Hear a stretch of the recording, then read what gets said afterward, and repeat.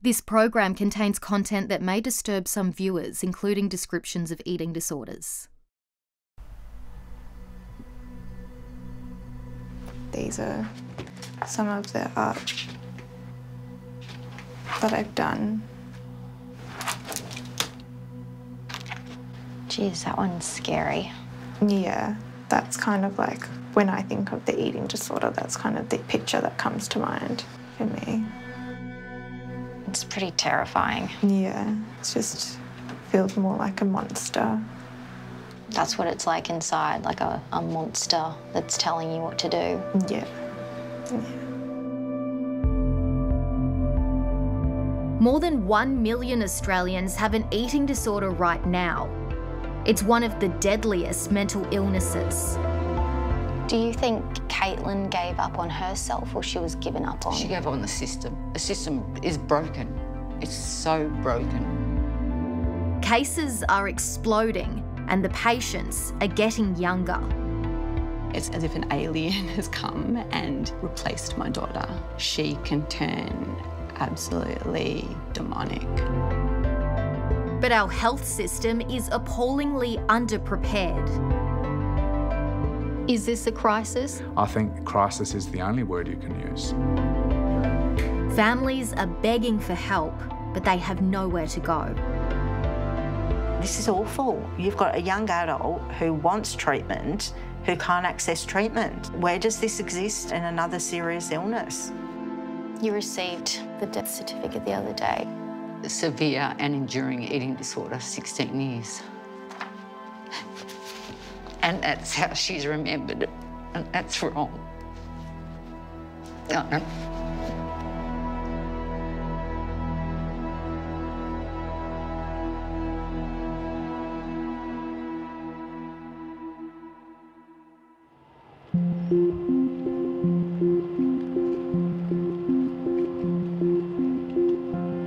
At Dandenong Hospital in Melbourne, 23-year-old Sara Ahern has just found out she's being discharged.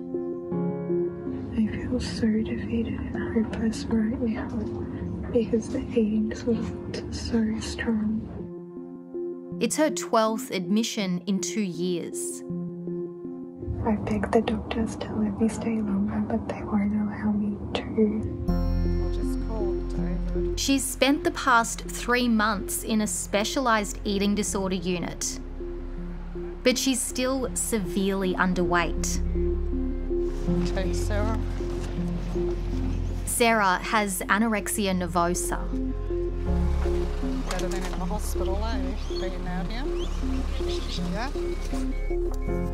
Her mum Jenny is picking her up with a sense of dread. Sarah's chance of recovery isn't good.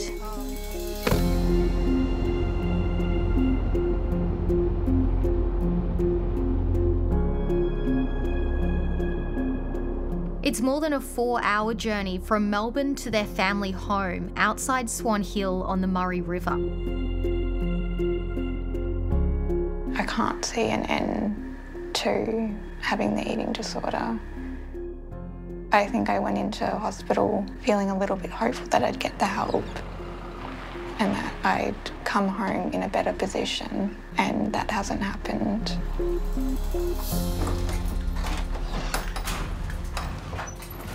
Sara hasn't been back here since October.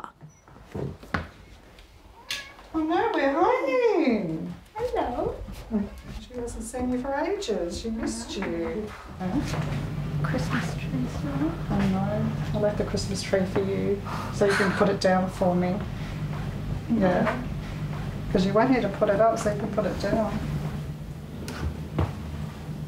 Good to be home? Yep. I missed you.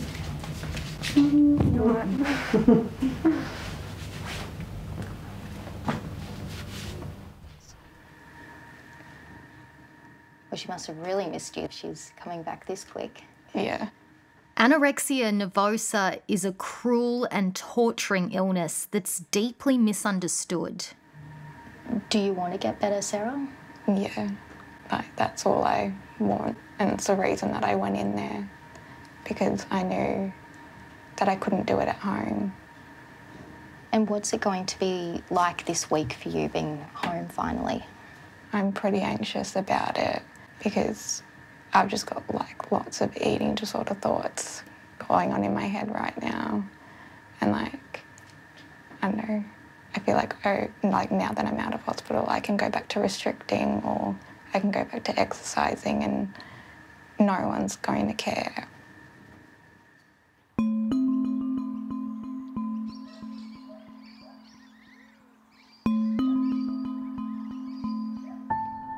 Sara has returned home with almost no support. There aren't any specialised eating disorder services in Swan Hill or the town surrounding it. All she has is her local GP. She's been knocked back twice from the NDIS.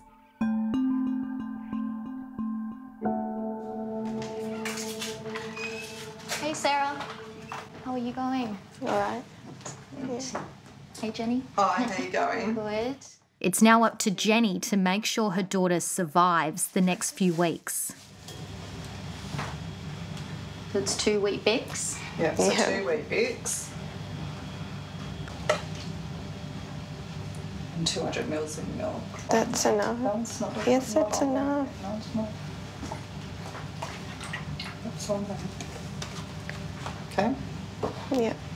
So does that have to be exactly on 200 mils for you? Yeah. Yeah, because if we go over, she'll tip some of it out. Yeah. So we'll make sure it's right on, don't we? Yeah.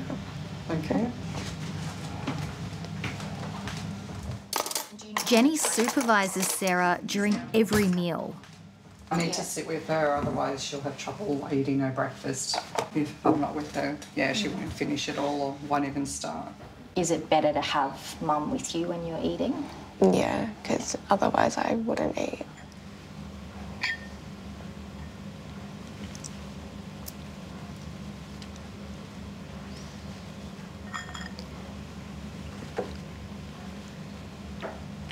Even in hospital, Sara struggled to eat the required 3 meals and 3 snacks a day.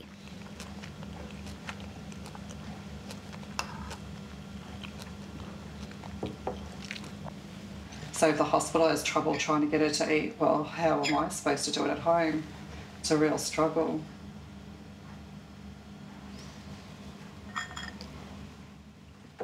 Breakfast this morning takes almost an hour.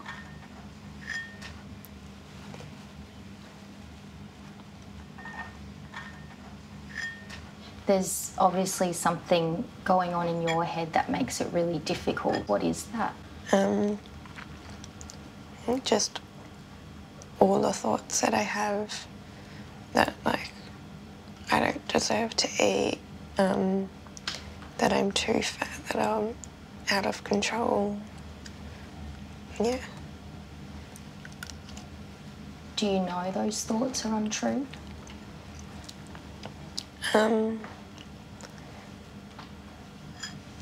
Not really, like they feel true to me. Yeah.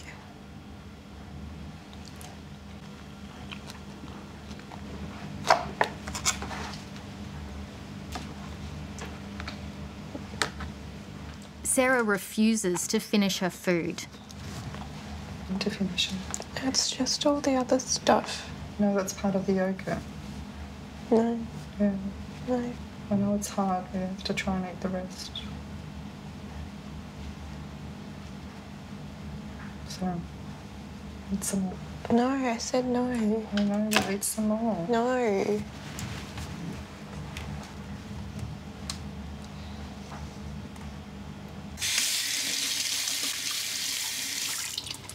Sara becomes visibly distressed after eating. You can see her internal conflict. I know rationally that I need to put on weight, but I'm absolutely terrified and don't want to put on weight at the same time because I feel like I don't need to. Like, I don't see myself as being underweight. What is it that scares you so much about putting on weight? I just feel like my worth as a person will go down and people won't love me or care about me.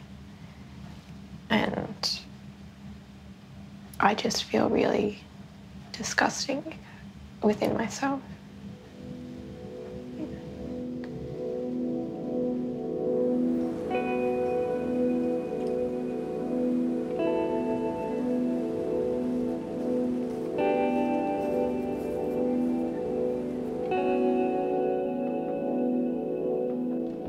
Sarah's had anorexia for 10 years now and has found no long-term effective help.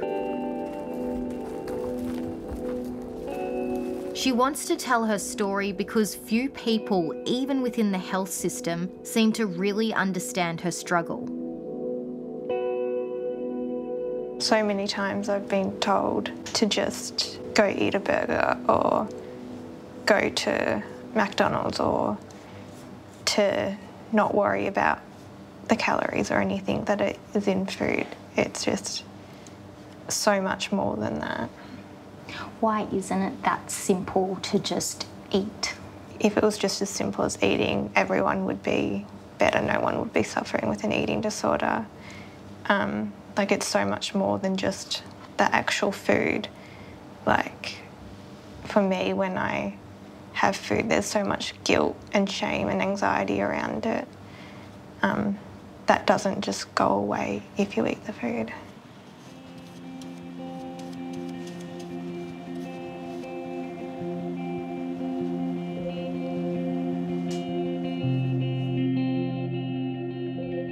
Sarah studied nursing and psychology when she had a brief period of recovery a few years ago. But then she relapsed during COVID. I think her eating disorder is at its worst. She wasn't this bad at the start. What do you think lies ahead? We just don't know what's going to happen. Like, it's scary when I go to work too, because I come home thinking, oh, is she going to be collapsed on the floor or is she going to be okay? That's really scary. So, because she's so unwell, like, that can easily happen. Yeah, so that's hard. It's really hard to go to work and, yeah, and the thing is she could die from it, so, yeah. That's what you're trying to stop. Yeah. Yeah. Sorry, I'll start crying. No, it's okay. Yeah. So it's just step by step then? Yeah, so just go step by step, day by day. Yeah.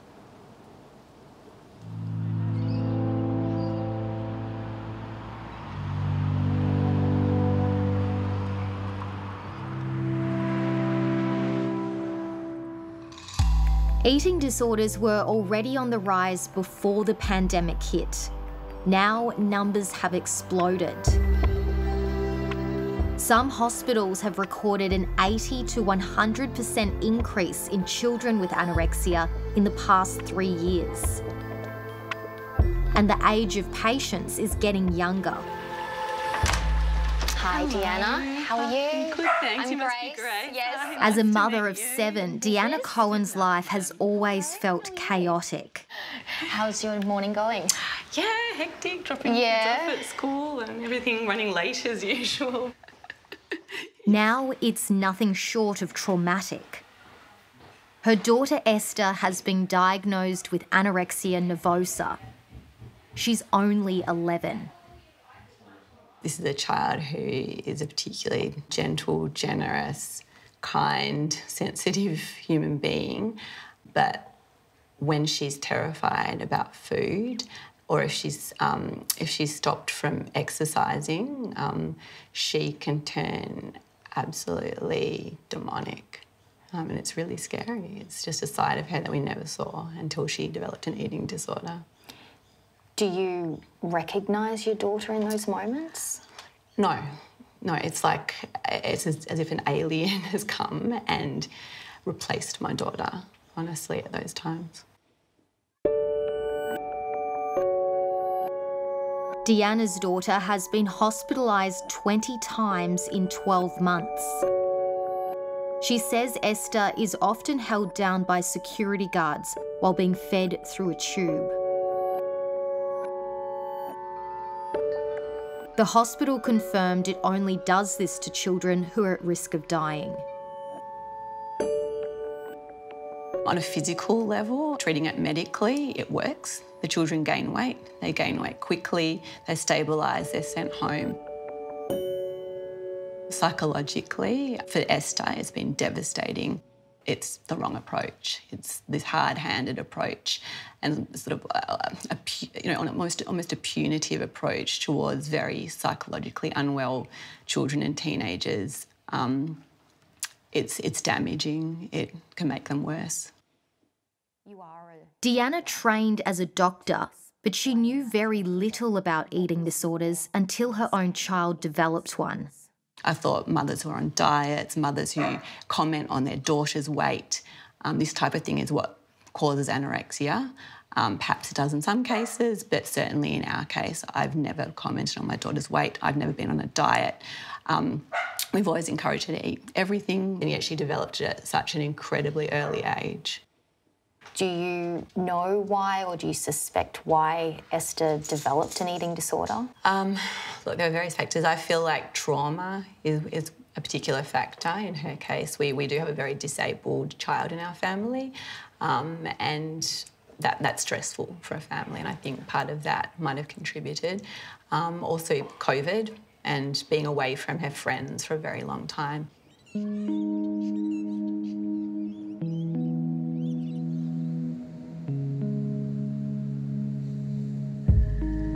The reality is anyone can develop an eating disorder.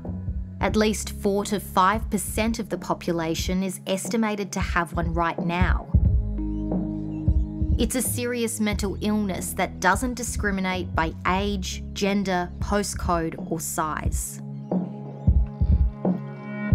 I'm Sam Eichen, and like more than 1 million other Australians, I've been affected by an eating disorder. In Hobart, podcast host Sam Eichen has binge eating disorder.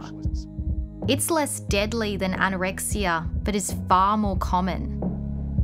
I've written about my experience, but it's not something that I like talking about very often because people simply don't believe it exists, or they don't believe that someone who looks like me could possibly be affected by it.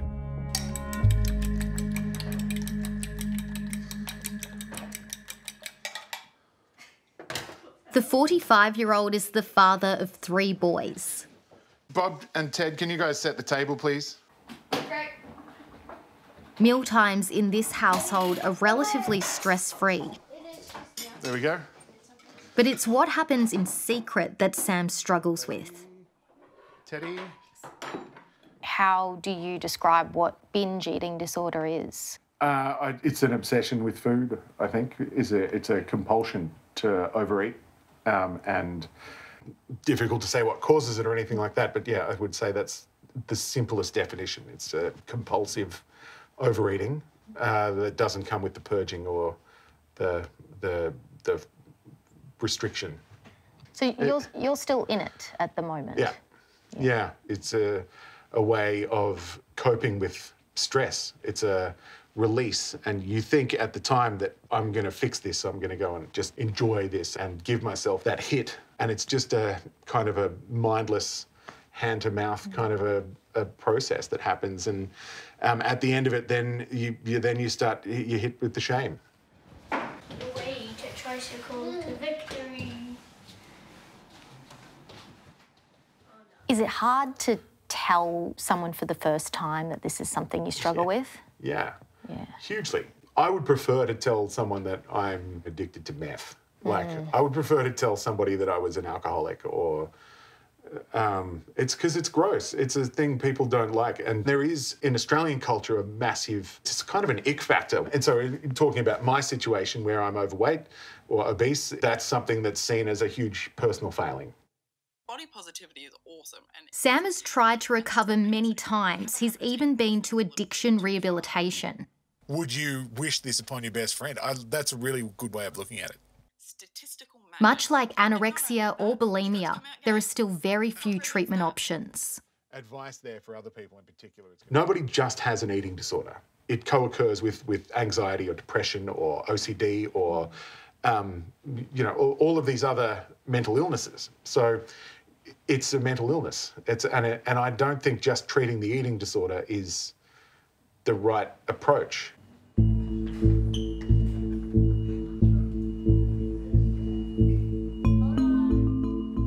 Even though more than 1 million Australians have an eating disorder, our health system is appallingly underprepared. There are only 43 dedicated public hospital beds across the country. Some states have none at all. And patients are usually only admitted if they're in a critical condition.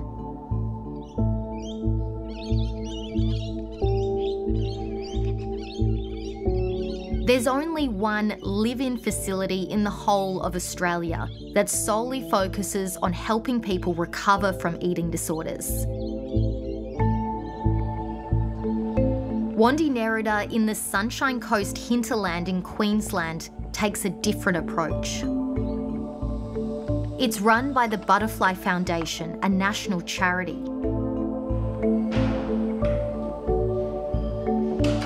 But it can cost $73,000 for a 60-day stay here. Hi guys. Hello. I'm Grace. Hi. What's your name? I'm Sophia. Oh, hi. Hello, nice to meet you. You too. Teacher's aide Sophia checked herself in here for treatment 4 months ago. Have you got much longer that you're staying? Or? I'm leaving on Monday. Okay. Yeah. Are you excited about that? Yeah. Yeah, it'll be good to go home. Yeah. And so what's the sort of daily routine that you have here? It's sort of different every day. So we usually do like psychology groups, dietetic groups, and we do yoga and drama and art therapy, exercise physiology. So we do like a mixture of more psychology type groups and then also like more of the creative art stuff, which is really good.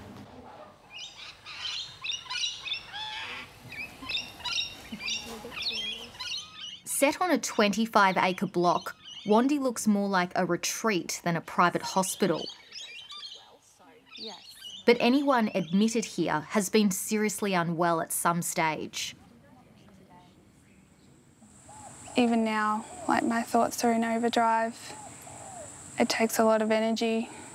It's long days, long nights, very sleepless nights as well, because you're always thinking about what you can do to compensate or restrict, or it's just never ending. 28-year-old Shannon was referred here by her psychiatrist, but sat on the wait list for almost 6 months before she finally got in. I've probably spent the last 4 years in and out of hospital. My eating disorder has been going on since I was 12 though, so it's been a long time. How have you found the hospital system in dealing with eating disorders? I personally found it very traumatic. I have been to a few hospitals in Melbourne, public and private. The public system has unfortunately let me down in many ways.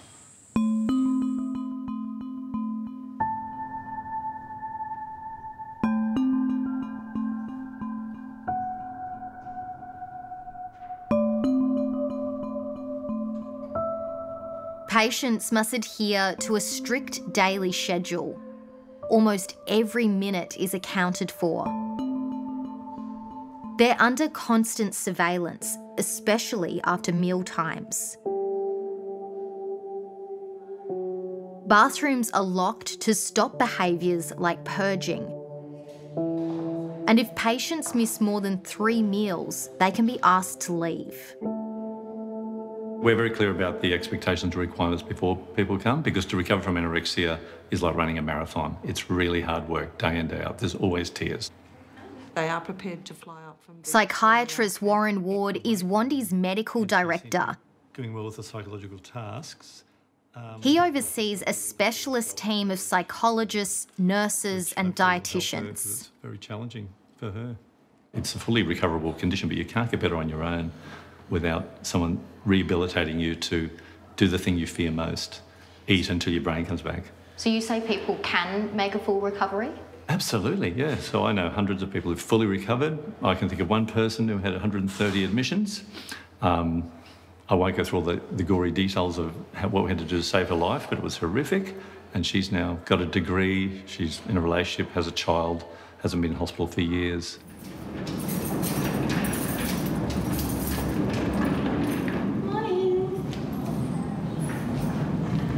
for your arms. Yeah. How'd you sleep? Pretty good. The reason this place is different is because it doesn't only focus on weight gain. Psychological issues are targeted through different therapies. Actually not bad. Okay, standing. The irony is there are people missing out on getting into Wandy because they're too underweight. Is weight part of the criteria?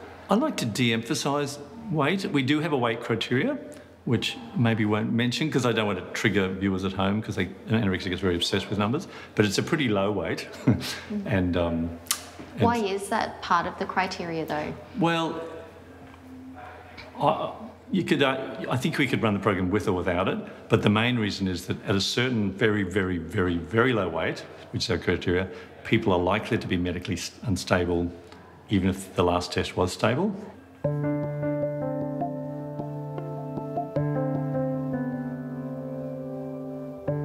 This is one of the most devastating gaps in the system. Sara is desperate to get back into Wandy. She was discharged from there after just 7 weeks last year. She's been told she needs to gain up to 10 kilograms and prove she's stable to be eligible again. This seems like an almost impossible task. The art books. Yeah. These are some of the art that I've done.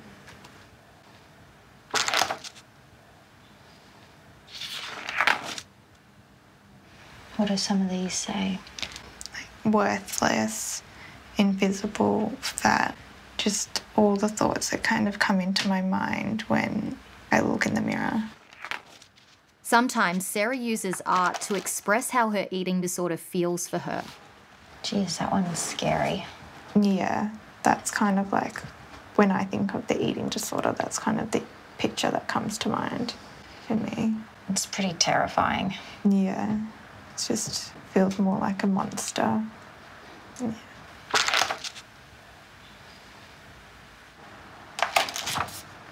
Are they shackles? Yeah, just being tied down and not being able to get out.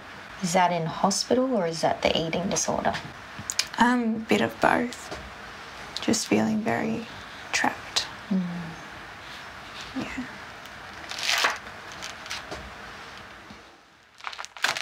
Sara's experience through the public hospital system has been traumatic. There's been times when I've been told that I'm wasting resources and taking up too much of the nurse's time, that I'm acting like a child. And during those times, it's just me being in a state of really high distress and anxiety and not knowing how to cope with that.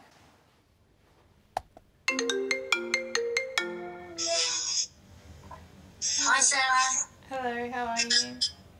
I'm okay. Sara's biggest lifeline at the moment is her long-term clinical psychologist, Dr. Lindsay Atkins. So, are you on the wait list for any more intensive programs? It's all weight dependent. It's either like I need to be physically really, really unwell and then maybe I can get help, or I need to be like in a much better place. Like there's no in between. Yeah. Have the people that you've been How serious is Sara's current situation? Yeah, it's serious. She's desperate for help and she needs treatment. Without a treatment team, how are you meant to recover? But what happens if she doesn't get that is, I suppose, what I'm asking. Anyone with a length of illness of over 9 years, for example, has a third of cases recovering. So death? Yeah, death is a possibility. And what do you think that... Dr. Atkins has worked in both public and private health for 2 decades. She says there's still a significant stigma associated with eating disorders. This is a life-threatening illness and families shouldn't be left scraping together money to try and get into, for example, private services that are really expensive and have got significant wait lists. at the moment. Basically, no one in Australia should be dying from anorexia.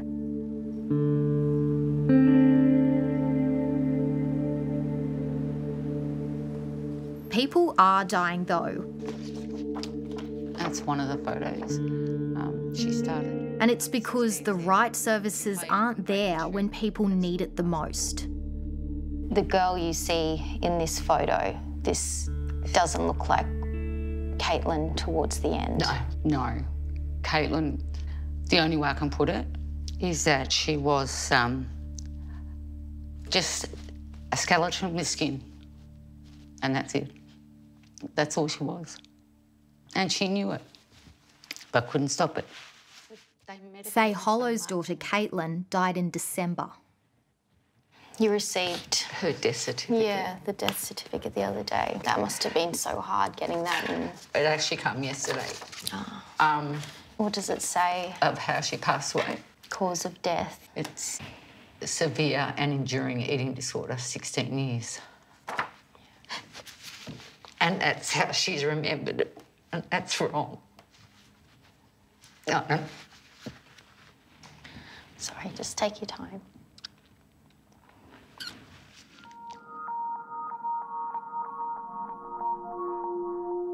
In high school, Caitlin was a talented basketball player. When you look back now, why do you think Caitlin developed an eating disorder to begin with? Caitlin was badly bullied at school, very early days. But Caitlin, being Caitlin, never told anyone. Why was she being bullied, do you think? She was chubby. She was a chubby little kid. That was the reason? Yeah. Yeah, she used to get called all sorts of names. So it started very young then? Yeah. And behind that lovely little smile of hers was just pain. By the age of 30, Caitlin had been in and out of hospital for half her life. During her latest admission, she decided to stop all treatment. She saw no other way out, and she just looked at me and she said, "Mum, I'm sorry. I've taken the end-of-life pathway." And obviously I was like, how does this work? Like, what do you do? And they said, well, she's refused all treatment. So we just keep her comfortable. Do you think Caitlin gave up on herself or she was given up on? She gave up on the system. The system is broken. It's so broken. The pathway Caitlin took, that was the only way she could see out. But the pathway I see is that if she had have got more help mentally and tried to do something with the brain rather than waiting to starve herself to death.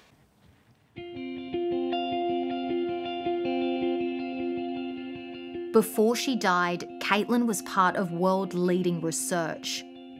She gave her DNA to an international study that showed for the first time some people are biologically predisposed to anorexia nervosa. The triggers are clearly complex, but this new evidence could help explain why eating disorders are so hard to treat.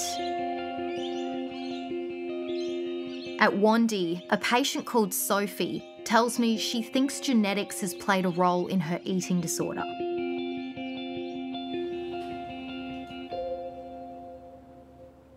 I have a really strong history of anorexia in my family. So, like, on my mum's side, it's quite strong. And so lots of members in my family have the disorder or had the disorder. They've now recovered. So I think growing up, I always knew that that might be something that would eventuate. In a way, is it reassuring to know that there's actually a biological factor to this as well? I think I had hoped in a way that it was a bit genetic because I really felt like such a strong inkling from when I was about 5. I had my first diagnosis. So that's when, a doctor spoke to my parents about sending me to hospital for disordered eating. So I think it's always been in the back of my mind. The genetic study is unlikely to result in any new treatments anytime soon. Eating disorders receive a tiny fraction of research money per patient compared to other mental illnesses. Prime Minister, I'm Grace. Progress. The Federal Health Minister, Mark Butler, admits the whole system is falling short. Is this a crisis? I think crisis is the only word you can use. I think right through the system, whether it's in primary care, in the hospital system or residential treatment, we clearly need more capacity in the system. That was apparent before the pandemic and it's become even more apparent during the pandemic. But is that something your government can address? There is a budget coming up. Well, ultimately, the allocation of hospital beds is a matter for state governments, but this is something we're trying to work together on. What's your message to the states then? Well, I think state health ministers and state treasurers realise, without me having to tell them, that this is a very serious pressure on their system and they need to respond to it. But they know that. Do you think they know that? Well, I'm confident they know that. We've talked about the pressure on their hospital systems with presentations of under 17-year-olds for eating disorders, other mental disorders, suicidality. They're well aware of those pressures and I'm confident they'll respond to them. The former government allocated $56 million to build 6 more residential centres like Wandie in Queensland as part of a national strategy. But none of them are even close to opening. I think it is time that we got some clearer commitments about when those centres would be completed, which is why I've written to health ministers to try to get some clarity around that. What do you say to the mums and dads, though, who have kids who are dying right now of anorexia? They don't have the luxury of time. I can say I can only imagine your pain. I know how hard you're working to support your child through this incredibly difficult disorder. We're doing all that we can to put in place better systems with more trained health professionals to support you, but we know we need to do better and we're focused on it.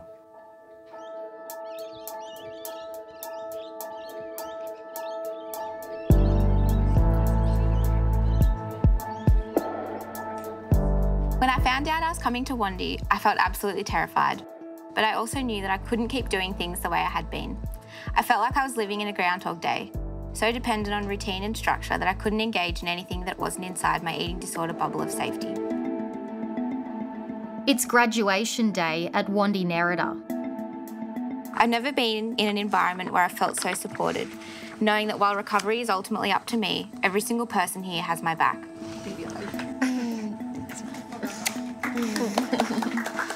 25-year-old Sophia is leaving after 4 months of intensive treatment. Practice this bit.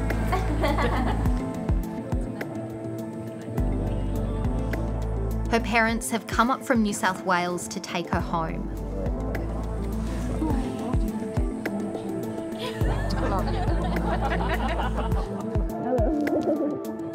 Sophia isn't fully recovered, but she's come a long way. I'm gonna miss you all so much, you have no idea. I'll just stay.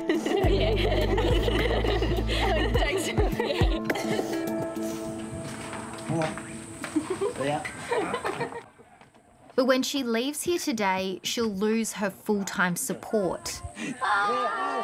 She could relapse. It's now up to Sophia and her parents to keep her on track.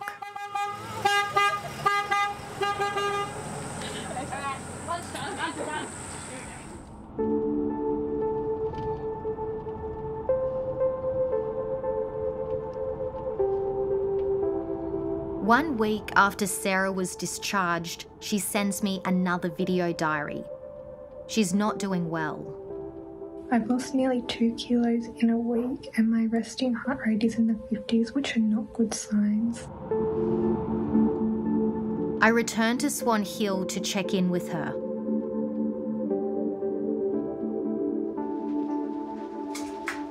Hello. I'll give you a little hug. How are you? I'm good, how are you? Good. Hey, how are you? Yeah, good, thank you. How are you? I'm okay. That's good. Sounds like you guys have had a bit of a rough week. And are you okay with us being back? I know that it's probably adding to the stress as well. Are you feeling okay with that? Yeah, I am. Both Sarah and Jenny are clearly struggling. Last night wasn't good. Like, I just felt so defeated and like there wasn't any kind of point in trying to get better because I just felt like that gap between where I am now and where I need to be to access those programs is so big, and it just at the moment feels quite impossible to reach that. We're sort of going backwards already and not going where we want to be. So there's nothing else I can do. Yeah, we just don't know. We're just been a lot more arguments around food and stuff as well over the past week. It gets hard because I get frustrated as well with her eating disorder. Yeah, and it's not her fault, it's her eating disorder, but it is frustrating when you want her to eat and want her to get better and she can't do it and finding it really, really difficult. Yeah.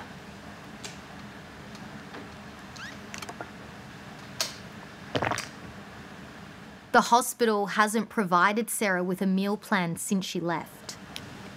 Did you ring them? Yeah, so she didn't get discharged with the meal plan, and then I've rung them and told them I don't have the meal plan, and I've got to get someone to ring me back, but I haven't heard anything. So it's been almost 2 weeks. Yeah.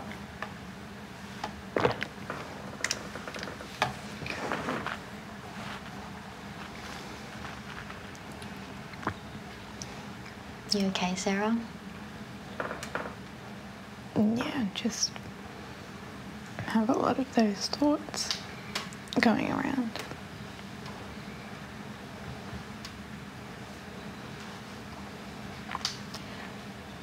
What do you usually do now to help with that?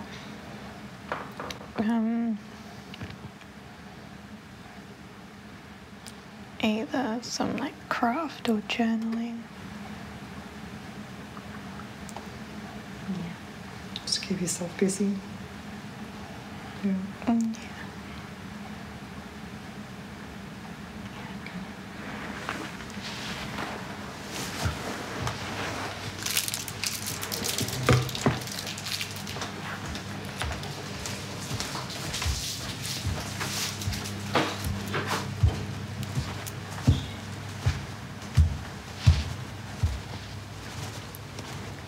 She wants a more intensive treatment option.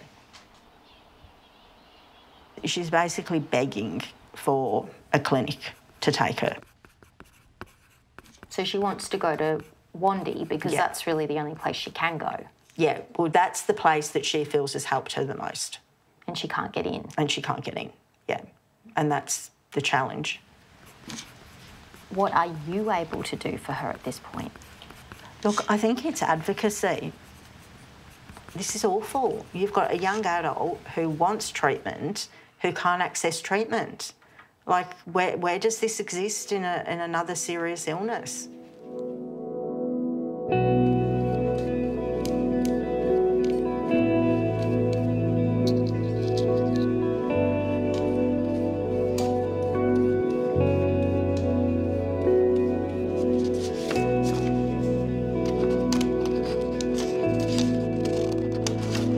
When you think about getting better, what does that look like?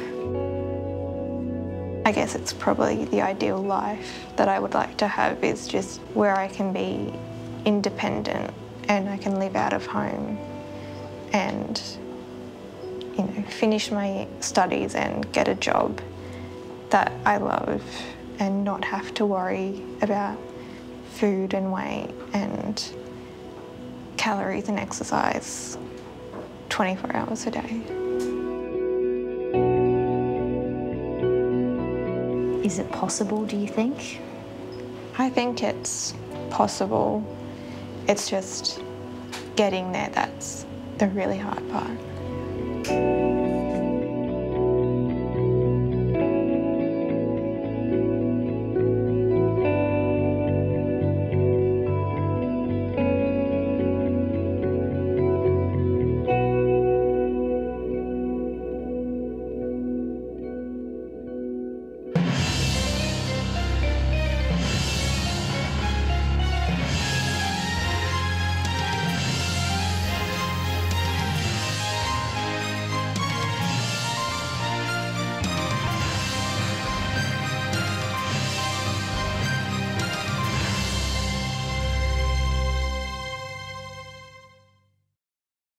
If this program has raised any concerns, you can contact one of these services.